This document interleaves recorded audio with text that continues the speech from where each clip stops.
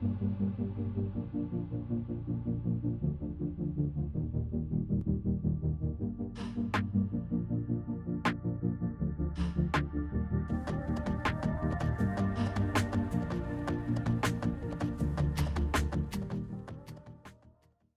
afternoon, everyone. Thank you for joining us today for this important discussion about driving equitable compensation, recognition, and opportunity for attorneys of color.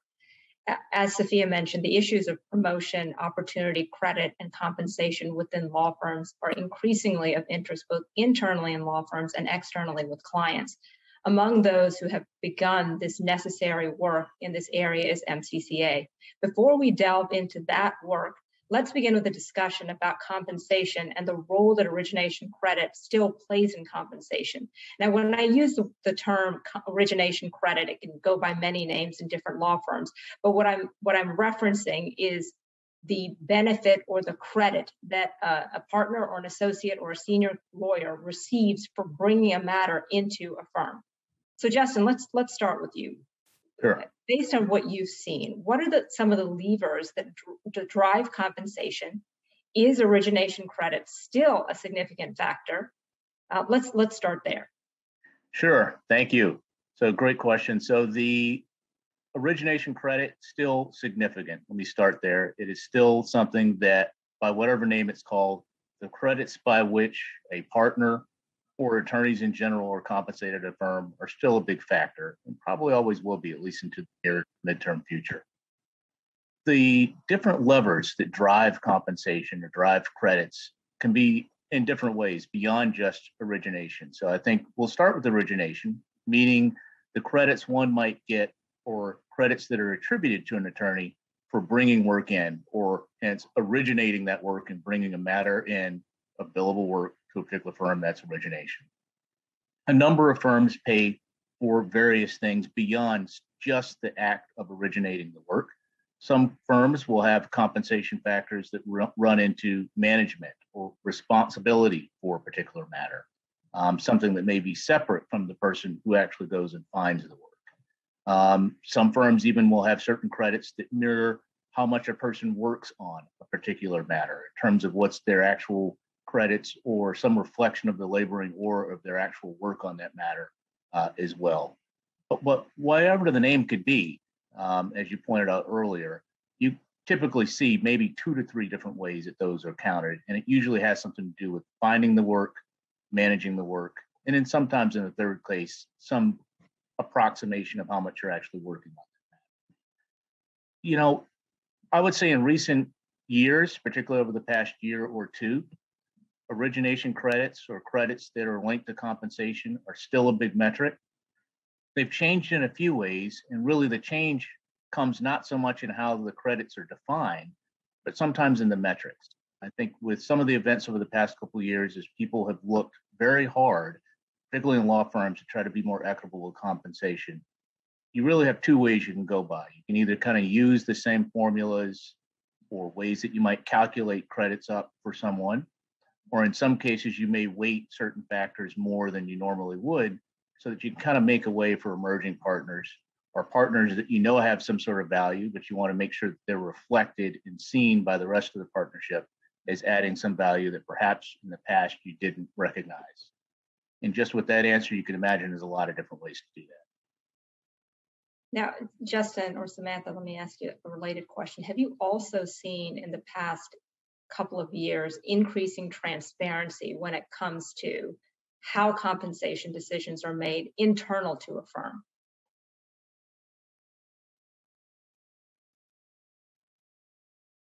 So I think I transitioned Justin, Samantha, so I'll take that as Samantha. I think that, well, can I just say thanks? It's really a pleasure to be on this panel at the MCCA Pathways Conference, and thank you to Jean and Sophia and the entire team for putting together this fabulous conference for all of us.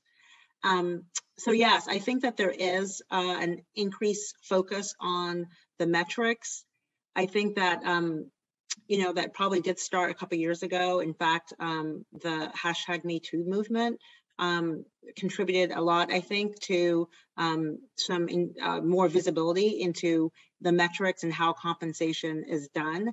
And I think clients have, for a long time been leaning into how determining how partners are compensated and making sure that work is sent to attorneys of color. And we've had various things like, calls to action, et cetera. But I think in the past few years, there's been more clients demanding to sort of look more deeply into the metrics and asking for data, which has inured to the benefit of the DEI movement, I will call it, for diverse attorneys at law firms. Now, Tom, I know that you've spent a fair bit of time over the past 12 to 18 months on compensation, recognition, opportunity issues, along with MCCA. Can you walk us through that work, which I know, it's a long road, but there's been a significant amount of work that has been done in the past year?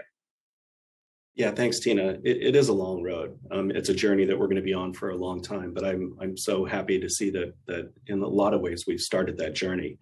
Let me start with some steps that we've taken at Microsoft and then speak to the work that's been done under the MCCA umbrella. Over the past 6 to 12 months, we at Microsoft have kicked off conversations with 10 of our biggest OC firms about compensation in the context of everything that they do to attract, hire, develop, compensate, recognize, and promote diverse talent. We think it's important to see compensation as just one element of a comprehensive program to achieve DEI in the profession. Now, we asked each of these 10 firms 2 things. First, how their program works from pipeline to partnership, because every firm does it differently when you get into the details. And secondly, what can we do to help? So we start with trying to get a better understanding of each firm's approach, and in the process of doing that, underscoring how important getting this right is to us as clients. We aren't pushing a one-size-fits-all approach. It's going to have to make sense to the firm itself based on the way in which it operates, the way in which it's developed its practices over time. But we are clear that we want to see progress. We also want to know what we can do to help them achieve this progress, because at the end of the day, if we're going to achieve these outcomes, it has to be a partnership between the clients and the OC firms that they employ. Now, turning to MCCA. MCCA has held a series of conversations between law firms and in-house counsel on best practices to achieve equitable recognition and compensation for diverse attorneys. This, I think, grew out of a conversation that we had at the MCCA gathering a year ago. But it was great over the course of this past year to see everyone come together and figure out what steps the law firms can take and what steps the in-house counsel groups can take. These conversations led to the creation of a checklist for in-house counsel and a checklist for the law firms. And these checklists are about identifying conversations that need to take place, actions that could be taken either alone or in partnership with each other to achieve these objectives. And I'm very happy to say, Sophia let me know that these checklists have been finalized and they will be published at the close of this session. So we hope that everyone begins to use these and that they get a lot of traction, a lot of water flows through these pipes, as it were, so that we can learn. This is certainly not the perfect outcome, but it is a great start. And we're looking forward to talking about it a year from now after we see these in action and learn from them and develop them over time. Thanks, Tom. Samantha, to dovetail on what Tom has said and something you mentioned earlier about increased focus on compensation issues and transparency. In terms of directing the conversation at the right level, I mean, on the one hand, you want the conversation directed at the right level, but on the other hand, there's a concern internally within law firms amongst various diverse attorneys that they avoid political landmines and ruffle feathers that will actually blow back on them and make the situation worse. From the perspective of a client who's trying to help, what do you think is the best way forward, or what are some ideas that clients could think about in terms of directing the feedback to the proper channel in a way that's productive and effective? Sure. So I think overall, avoiding landmines for the person or people you're trying to help is a good goal, and something that in-house counsel should keep in mind, because sometimes they can unwittingly put a partner at a firm sort of in the line of fire because somebody internally doesn't like that the client is inquiring or trying to help the diverse partner.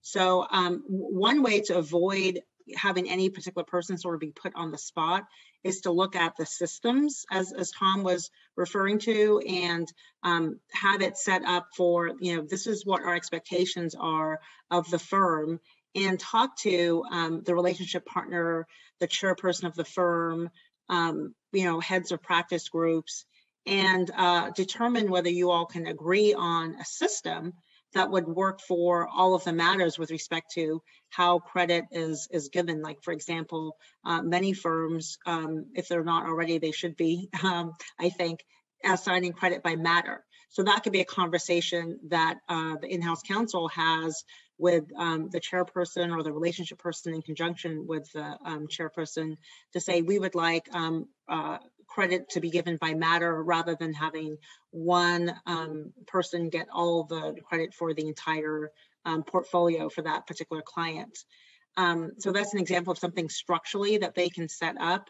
I will say it's helpful for in-house counsel if you want to make sure that somebody gets credit to actually email that person for the matter, because the chances are if they are the intake person, that will increase their opportunity to try to get credit to the extent that they're not systems already set up and in place. And even if the credit, even if the matter is outside of that partner's practice area, you can still email it to them and then they can bring somebody else in. Or if you've developed a relationship because they referred you to somebody inside the firm, for example, Justin's a phenomenal IP lawyer. If Justin and I were at the same firm, now if it were Justin, I'd be fine with Justin getting all the credit. You can email Justin directly. But if you wanted me to share in the credit as a labor employment lawyer, you could email Justin and copy me and say, Justin, I remember that Samantha referred us to you for IP before. We have another matter. We would love for you to work on it. That way, Justin is in on the loop, but then Samantha knows that it's happening, and Justin sees that it's partly due to Samantha's introduction relationship. And so that can help facilitate, the credit sharing without doing anything, hopefully, to avert that could cause internal rifts. But it's an indication as to who the client thinks should be getting the credit, without having to have that direct, why aren't you giving so-and-so credit type of conversation. I also think that, I don't want it to get lost about like the diverse associates as well, because, we have to create a pipeline and be thinking about what are we doing with respect to our diverse associates, particularly as they become more senior and come closer to partner. And I thought about when Tom, said, how can we help? And before, as I was preparing for the panel, I was thinking about how can they help? And I think that's actually part of the question to ask is have the in-house counsel talk to the relationship partner and say, I see so-and-so, Whitney, who's a phenomenal associate at my firm, for example, Whitney is going to be up for partner soon. How can we help make sure that Whitney makes partner? Is it, as an in-house counsel, can we mentor Whitney? Should we have Whitney come and, work with us on a secondment, for 3 months, so she can really get to know, the client? Is sending an email to you talking about how phenomenal she is that helpful to you? You can forward that to the chairperson of the firm or the practice group leader. Or should we send an email directly to the practice, group leader? So those are the types of conversations that I think in-house counsel should be having with their relationship partners and figuring out like what is best to help the diverse associates and partners at the law firms. We received a question from the audience, and let me pose it to all three of you. But the question basically is, if a non-originating attorney takes on a matter, and what often happens as we see is it grows into other matters, but because of the structure of compensation in the firm, that non-originating attorney gets no credit for all of the work that he or she does. And instead it reverts to the relationship partner or whoever is deemed the person who gets credits for matters that are originated within that firm. How have you seen changes in this area? What's a good way to get a handle on making sure that the credit is going, or at least doing your best to make sure the credit is going to the right attorneys? Tom, maybe you could take that one as a start. Sure. I think a lot of the points that Samantha raised just now are fantastic. And I do think that those are the kind of conversations that need to take place between the relationship partner and the owner of the relationship of the firm like Microsoft. I think some of the things that Samantha talked about would definitely help. If you give credit by matter and not by, who originated the relationship itself, then at least you get to the step of each matter, counting. And then if the in-house teams get into the practice of making sure, again, what Samantha said is that you email the person that you want to get credit when you're opening up a new matter. And that's a very natural thing to do because you will have developed a relationship with the person who's doing the work and that you value so much. And it's not a big deal. It's not a hard step to take, but it is something that people need to get into the habit of doing. And I think part of this, from an in-house perspective, is about sort of cultural change, awareness, and arming people with sort of simple tools that they can use to really advance the ball here. We've made some progress within Microsoft. I think many firms have made progress in this sense, but it is a journey, and we're not where we need to be.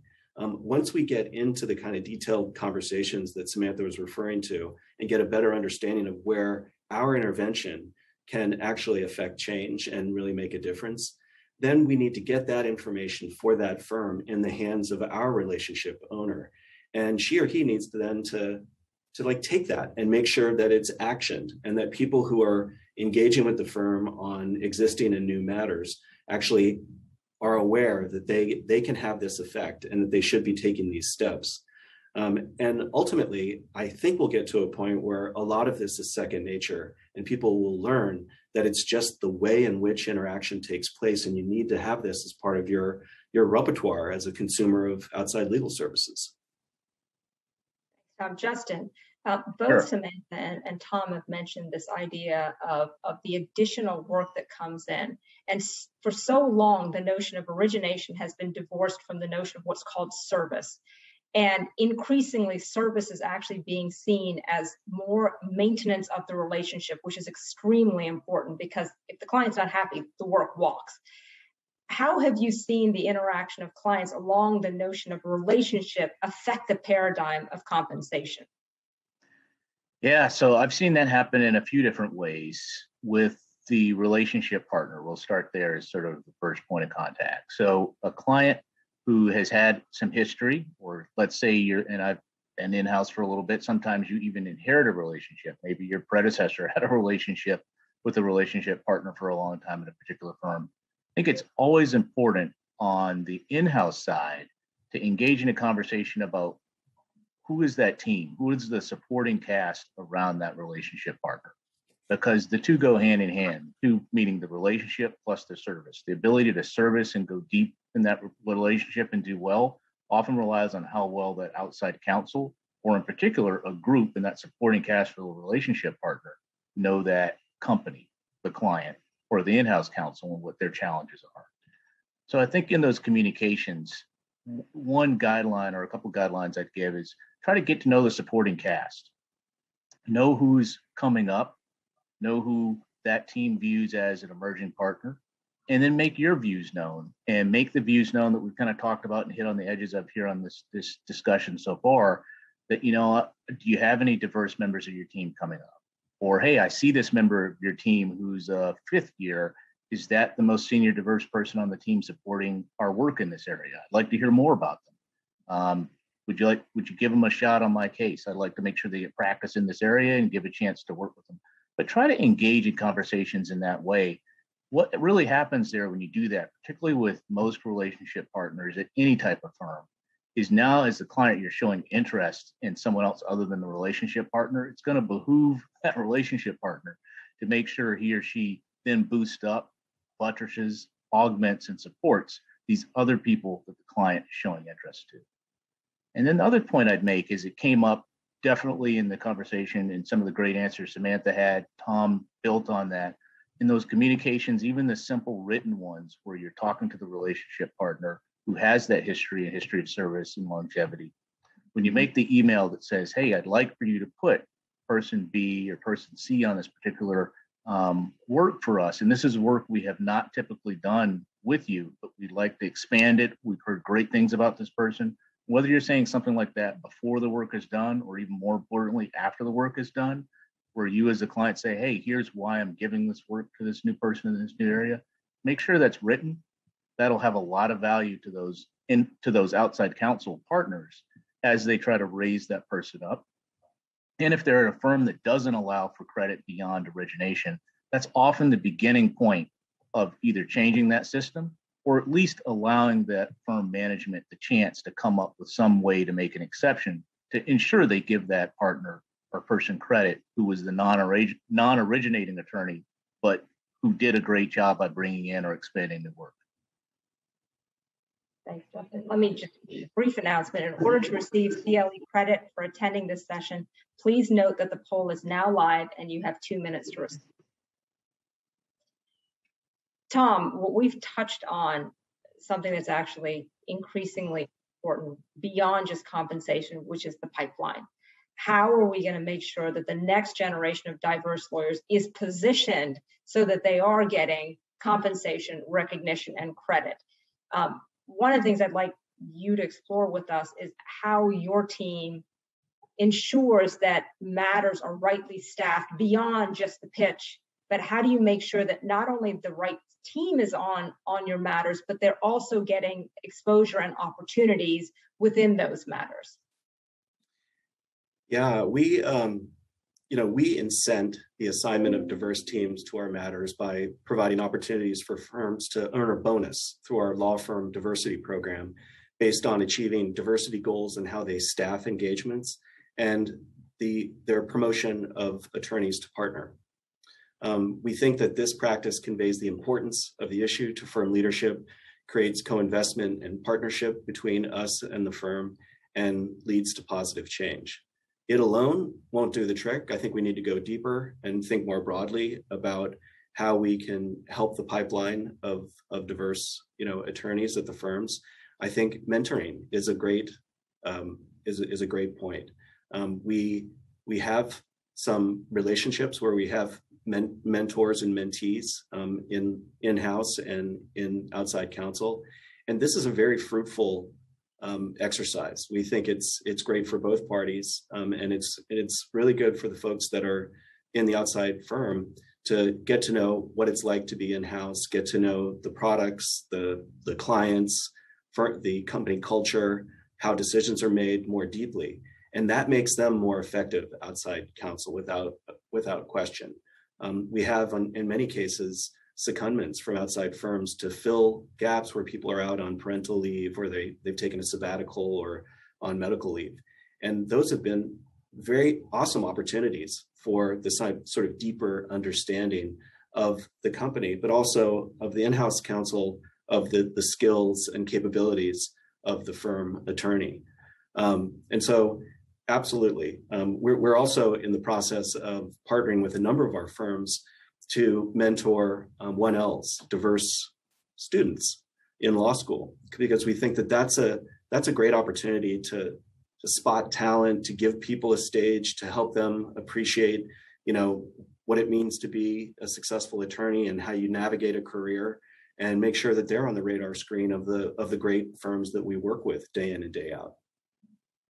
And I guess the one last thing, Tina, is organizations like MCCA and LCLD. I mean, we love participating. We love contributing and taking part and contributing and hoping and helping these programs be successful, because they go further than just tracking representation.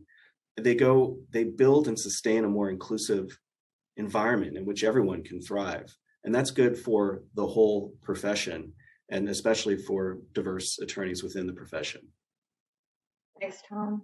On that point of incentivization on the pipeline, I know that firms are looking into that. And one of the things that some firms do is incentivize senior lawyers through compensation and ask what they have done in terms of DEI over the past year, whether it's staffing, whether it's opportunities for speaking, whether it's meaningful engagement with clients.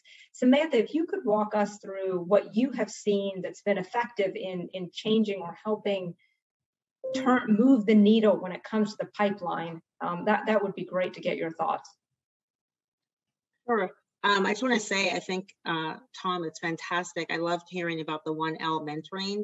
I've served as a mentor for 1Ls at my law school many years, and it's great. I agree with in-house lawyers and law firm partners or law firm associates, quite frankly, I've been doing it as an associate too, can get together and mentor, 1Ls and again, build the pipeline because that's what we really need to do. We really need to build the pipeline from well before they become associates.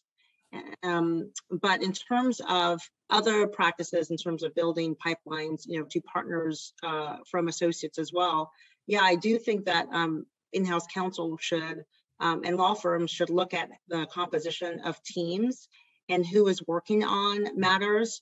Sometimes certain folks are not as outgoing and sort of go out there and get work. And so sometimes it's helpful to have an assigning partner for associates, especially ones that are, in their first, 3 years, if not longer, of practice, so that we can make sure they're getting the, the right skill sets, and they're working with a number of different partners. And so they're learning the practices, and also having those partners have the opportunity to get to know those particular associates who they might not otherwise know, and then they'll figure out how fantastic they are too. And so I do think having an assigning partner, helps to make sure that we set them on the right path from the beginning. And they're not in a situation where they're not getting enough work, and it becomes a sort of self-fulfilling prophecy, or other partners say, oh, well, that person's hours are low, it must be because they're not as great, and then they end up not getting work. So definitely one should be looking at that. Clients should be talking to their relationship partners about who is working on their matters. I have one particular client that sends out a quarterly report with what the target metrics are and where the firm is. And I love, and it actually has green and red. And so I love that I'm always in the green.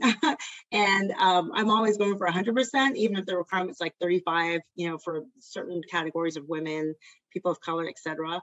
But, as lawyers, many of us are competitive. And so when we see that, we're going to want to go for 100, even if we're well beyond what the target metric is. And so I think that's really important to send those out, and so the firms can stay on top of that data.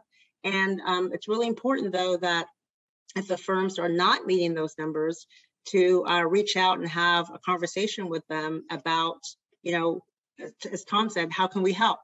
And then we can try to work together so that the firms are reaching those targets. And I think, quite frankly, having benchmarks and targets help lawyers, partners who are in-house, who want to make sure that they're hiring a diverse team. Because if the clients are, requiring diversity, ideally, I understand that we should all strive for it, regardless of what the clients are requiring, but some people need added incentive. And so if the clients are requiring diversity on their teams, and they're, watching it and having discussions with the firm, then it can help those partners either go to their practice group leaders or go to the firm, chairperson, and say, how can we help diversify, our entire bench? This is something that, clients are demanding. It's also the right thing to do. It also benefits the firm and the clients, because we get better results with with more diverse teams, as we know. And so those are the types of conversations that I think clients and law firms should be having with each other, and that law firms should be having internally with the partners. Yeah, thanks, Samantha. I know I have seen some clients provide metrics. I've seen other clients actually look at the type of work that various associates on the matter are doing, and then ask that the work be reallocated. And in one recent example, there was who happened to be a female associate, ended up doing a certain type of work that was more just sort of keeping the case moving along. And the way that this client handled it was to say, look, every month or so, if it isn't something that requires long-term knowledge, we're going to shift the tasks around. And the good thing was it spread the work around. It gave some of the associates who were more junior more opportunities, but it also sort of freed up and broke these notions of the kinds of work that women may be doing or diverse lawyers are doing. And it gave them not just a chance to do it, but it gave a real responsibility for folks who would keep saying, look, this is not, I'm not really good at keeping track of this, or I'm better at doing that. And it really kind of broke up the mix of the team. And some of the associates really started to shine and get second opportunities, which was fantastic. Justin, I don't know if you have anything to add along those lines. I do. I like your story there, Tina. I've seen also a similar kind of thing with great effectiveness, where a client in particular on a series of cases that turned into litigation turned around to the responsible, the relationship partner and some of the more senior partners around and just said, hey, I've seen these two associates working on the cases. They've been helping prepare people for depositions. They seem like they're on it. But why don't you not do the deposition? Let this person and this person over here defend these executives' depositions. I think they're prepared. Basically on the spot, he just made the assignment decision for them because they are the client, basically.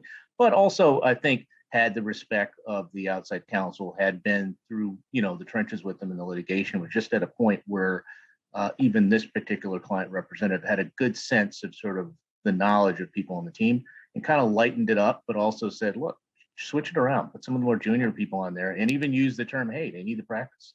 Let them get started. And I think that kind of attitude, that's just one example. The more clients lean forward and do that, the better off we will all be. Many times because people are afraid, not just at the junior levels, but even the most senior people, they're afraid or they're victims of inertia at their big firm. You can shake that up a little bit at the client by doing that, whether it's like walking around, getting to know the team live because they're defending you in depositions, or we've heard about it here earlier, just looking at the website and getting a good sense of who the folks are on the site. And then last but not least, one of the age-old issues here, think about the people who were pitched to you initially when you got the marketing flyers and things. And just make sure some of those young faces are getting a shot too. All of this helps position people so they can even ultimately be in the conversation to be getting origination credits. Can I just jump in, Tina? Go ahead. Yes, please. So I agree with that. And I was actually thinking about that as we were preparing about, what type of work, associates could be doing. And especially as they become more senior, we're trying to position them for partner. And I also think that we need to be, or clients need to be mindful of, even as a diverse lawyer, even if we're partners, we too are concerned, obviously about making sure we do a great job for the client and get them like great, results. And so sometimes we think, okay, we have to do it ourselves. We've got to do the depositions, or we've got to, argue the motions, because we need to make sure that we get, the very best results, for clients. And we don't have, and I'm sure Justine, Tina, you guys have heard this, we don't have the luxury of being able to not do well. We have to make sure we knock it out of the park and do a phenomenal job every time. So sort of giving us the space and the leeway and the opportunity to say, it's okay to have an associate take this deposition. It benefits the associate, but it also benefits the partner, because they may not initially think that, not because they don't think highly of their associate, but they're trying to make sure that they're meeting the client's expectations.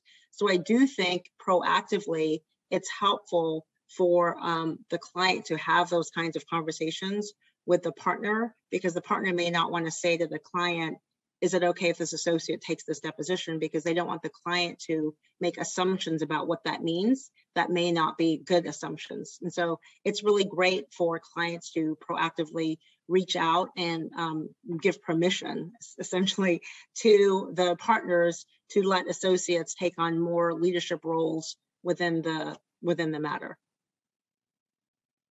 And I would also say, while I have the floor, building on Justin's point as well, that I think that it's important for firms themselves to look at who is being pitched on matters And like a practice that my firm has that I appreciate is if you're being pitched on a matter, your bio is going in a brochure, the partner who's pitching with you with your information has to email you and let you know, hi, I'm doing this pitch and I'm including your name in the brochure as being part of the team, so that there's that, transparency.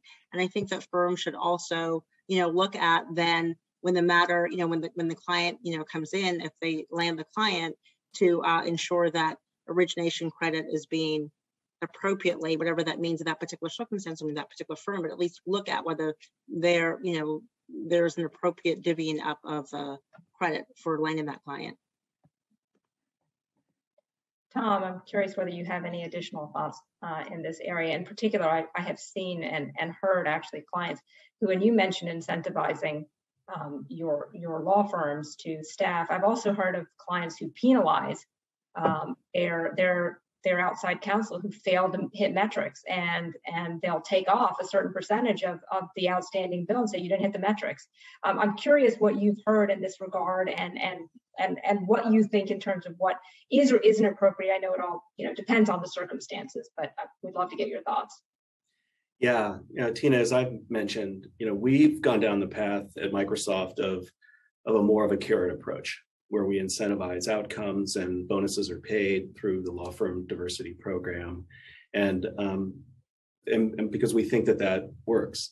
But I will note that is backed up by the permission of the company to whoever's generating the work to walk away, to take their book of work or take their matter and go to another law firm if they don't think that enough progress is being made in the diversity space. And so it is a combination of, yes, let's use these financial incentives to move behavior, to incent behavior, but at the end of the day, it has to work, and it has to work to the level that we expect it to work, or that the individual who's generating the work wants it to work. It's absolutely true that there are other ways to approach this, and other firms, other companies have taken a different approach. That they have, as you mentioned, they've created more of a penalty system, and I think that those can take many different forms. And honestly, that's okay. There's no silver bullet here. There's no one path to progress. What we need is for everyone to be in the game and trying different things to make the progress that we want to see. We'll learn from it. And as long as people are transparent about what's working and what's not working, and we have a broader discussion about this in the community, hopefully everyone will learn from everybody's experience, and people will continue to make evolved choices going forward. Thanks, Tom. Just picking up your phrase "in the game," one of the issues that lawyers of all stripes, senior and junior, face is whether or not they even have an opportunity to get in the door to do some of this work. I know that some of the clients that we have undertaken efforts to say, look, we have work in this space. You don't do that work for us. I'd like to meet your diverse lawyers. Justin, I'm curious whether you hear increasingly clients engage and try to solicit information about other diverse lawyers who don't do their work, but could potentially do their work in the future, and whether you think that's effective as a tool, both internally and externally. I do, and quite pointedly so. I think when clients specifically come to a firm and say, look, we're trying to do better, or we're trying to work with you to do better, or we're concerned about the whole profession, who else do you have in your team, even not in my area?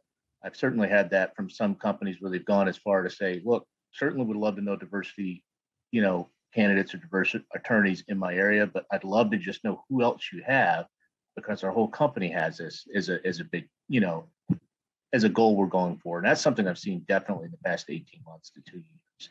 So right up front, it has an impact in a few ways. First, as soon as that conversation is had, particularly if you're asking for someone outside of someone's practice group, at most big firms, what that's going to then spur on is just discussion amongst that firm's management. Typically, when things stay within a practice group, it's going to stay with that relationship partner, stay within sort of that little family that's always been doing the work on task A for this particular client. As soon as it's something that they don't normally deal with, it seems like a big deal. That's where actually lawyers and firm management can truly do their job. And once they have something like that, you'll see a lot of interest in the firm around that inquiry. Generally, if it's a healthy firm, you'll see people work very hard to try to pull together, okay, hey, here's our list of people. And invariably in that process, at most firms, the answer will be like, oh my goodness, we don't have enough, or we have so few, or we've got maybe one diverse attorney in this group, none in this other group. Let's do what we can to respond to the question now in the short term, but it certainly is a great starting point to get people thinking about what's going to happen long term, and how do we build a pipeline, and how do we do a better job in retention, and all the other different types of things that relate to the factors we know are important, so that someone can be, to use Tom's phrase, in the game long enough to make partner, or close enough to make partner, where origination credits will matter for that person. Can I just jump in, Tina? Absolutely, please do. So I agree with everything Justin said.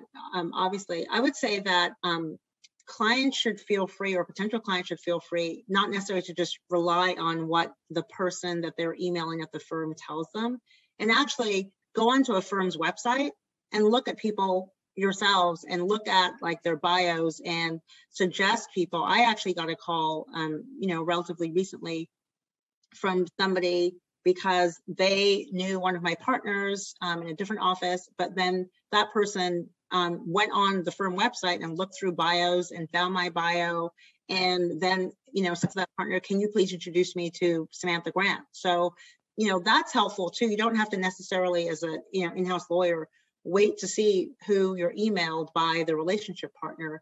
And especially if you're asking them to put together a team, rather than waiting to see what the team looks like that they put together, which may or may not be super diverse, ask them about certain people, like, oh, have you worked with Tina? I looked at her bio. She's phenomenal. Do you think she would be, good for this particular case? So it can be more, doesn't have to be as passive in terms of waiting for information. You can go and find it yourself. And I would say, while I have the floor, if I may, about Tom with the being in the game, I think that's great to have, whether it's a carrot or a stick approach. I think there are benefits to both. But I would say, for clients, if you are thinking about a stick approach, like, removing work or something like that, that you look at it by, potentially by practice group, or by, rather than, we're taking all of our work, from a particular firm, because it could be just one particular partner that apparently has not, gotten on the train of DEI.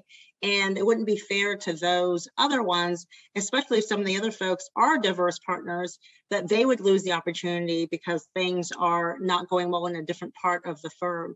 And so I think in that type of circumstance, it's important that the client go to firm leadership. That's when you call like the chairperson. That's why you have chair people in executive committees and governing boards of firms. And that's when you bring them in and say, look, Justin's doing a great job of getting us diverse, teams and excellent results in the IP area. But in another area over here, our contracts, or whatever the other area is, we seem to, not have a good diverse bench.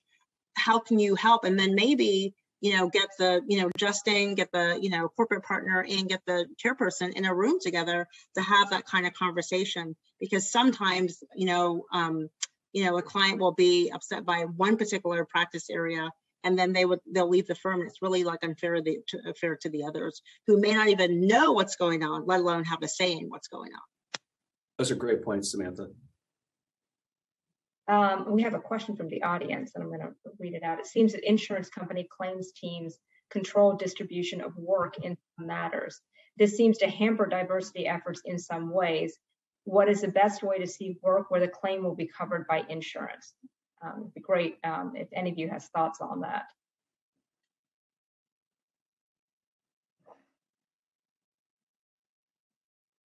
I know from at least at our firm, we do a fair bit of insurance work, and there are diverse lawyers in the group. I know that at least for some of the clients, they will look at the kind of work and see if part of it can be peeled off and someone who is diverse can handle that part. And it's not traditionally in the rubric of insurance. If they don't think, and I don't mean insurance per se, but if there's a group or a practice area that is not as diverse, they look at the totality of the work and see if there's a portion of it that maybe some other group could handle and bring in diversity that way. I don't know if that would be effective in all circumstances, but that's certainly something I have seen happen. Yeah, I was going to say, I think that's a good approach, an approach that I think a number of firms try, something we certainly have done. If there are, and this question sort of brings up two thoughts in my mind. So if it is a situation where there's talent outside of the group that originally got that work, obviously that's why you have teams. That's why you can use the strengths and weaknesses. It goes to what Samantha was saying. One practice group may be far ahead when it comes to diverse attorneys. Another may not be and still be kind of on that curve. And so take advantage of those diverse practice groups to the extent you've got the relevant experience on them. I think the other piece that brings up, and this may be a little bit more controversial, is I think sometimes it's not just a one-way street in the conversations. Much of what we talked about today have been almost one way from sort of what can in-house counsel say to law firms, or the prospective or current client say to a law firm who's servicing the work. But law firms can have those conversations as well and say, look, we've got this kind of work in. Here's the problem I'm facing. I've got this kind of team here. I do have talent in other places. What do you think? Here's where I'm trying to go. Can I put people on there to get more practice? That's a question in the kind of conversation that I've seen also work in the other direction and do go pretty well, at least with companies that are willing to partner over time to get teams up to a certain level of diversity. Thanks. Go ahead, please. I can agree more, Justin, that, and that's sort of what I was alluding to before, that, law firms know what the right thing is to do, not just from a moral standpoint, but from a bottom line standpoint, from clients' perspective, et cetera. So some of this work is stuff that we as law firms should be doing on our own. Now, sometimes we need the incentive from Tom and other individuals like him, but there's some stuff that law firms already should know and should be doing, regardless of whether they're getting, calls, from clients. And that, includes, for example, tracking the types of work that associates are doing. That's what I meant, before about, having the assigning partners, making sure you're, building the right skill sets from the inception with associates.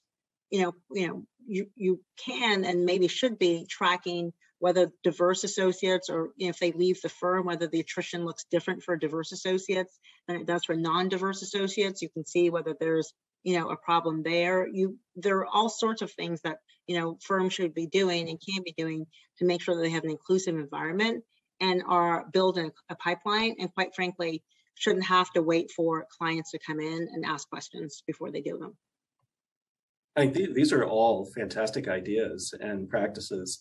It does show that I think the idea that MCCA has come up with of checklists for in-house and for law firms is a great idea. And as we go forward and we throw things in there and it becomes part of the general practice of these two communities working in concert, but also separately, is a great thing. And I think we're going to learn. I think what's really important, I think, about all of this is that we normalize the conversation about this, that it is not a one-off. It's not an odd thing. It is just how we do business, how we think about the provision of legal services, the consumption of legal services, the development of talent in the profession.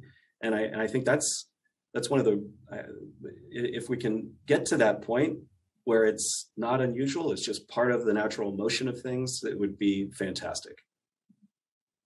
We don't have a lot of time left, so I want to get each of you to give us one final thought. I mean, these are important conversations. It's an important subject. And some of these conversations, candidly, are hard to have. But that shouldn't stop any of us from having the conversation. And as Tom said, if we can get to the point where the conversation's not hard, but part of normal everyday life, then it will be better for all of us. But Samantha, if you could leave us with one thought, that would be fantastic. I would say communication is key internally and with your clients, and just think about as many opportunities as you can for how to partner with and get to know diverse lawyers, even if as a client you're not in a position yet to send a a piece of billable work to someone, but if you want to really grow your relationships, think about, doing pro bono work with a law firm associate and or partner, getting to know them that way, getting to know their litigation style, mentorship as we've talked about. But really, it's about communication and building relationships and the collaboration and the partnerships internally at law firms, but also between law firms and in-house counsel. Thanks, Samantha. Justin. Yeah, no, I was going to say the same thing, literally communication. I think the only additional spin I can put on there, it kind of relates to what we talked about earlier, but communication with the spirit towards collaborating or achieving a goal in diversity. And a quick example of that would be when you as an in-house person ask a relationship partner about people on their team who are up for partner, that's like one of those honest communications where you're going to need both sides to collaborate to get to the right point. You'll have to ask questions like, well, how much business does a person need? How many hours do they need? And then think to yourself, okay, how much of our work can I give to this team that goes to that person so he or she can make partner? That means there's going to have to be a lot of communication on both sides to get to that point. Thanks, Justin. And Tom. Not surprisingly, I completely agree with Justin and Samantha. The only two things I'd say is start the conversation and then continue the conversation. Just make it part of the natural rhythm of the interaction between the in-house team and the OC firm. I think just by beginning the conversation and making it part of normal practice, we'll see a lot of improvement. Thank you. Thank you, Samantha, Justin, and Tom for this wonderful panel. Thank you all for joining us. Our time is up now, and you'll be heading over to your next session. Thank you. Thanks, Tina. Thanks, Tina.